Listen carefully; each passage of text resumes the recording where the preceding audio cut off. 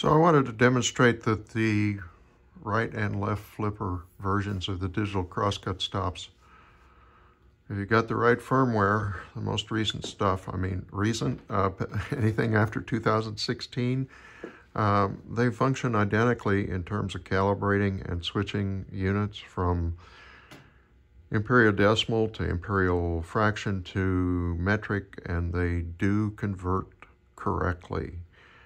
So let me just show you right now. I'm reading 3.305 inches on the right-hand flipper stop. Let's change our resolution here to from 5/1000ths of an inch. We'll go to 1/10 of a millimeter.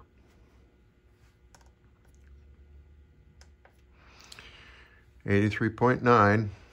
I think you'll find that 3.3 inches is 83.9 millimeters.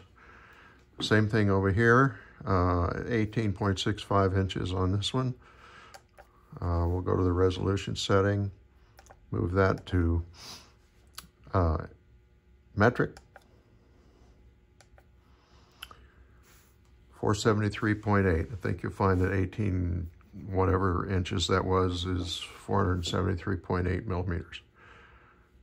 So there's proof that this unit here can be made to work properly when converting from Imperial to metric. Hope this helps.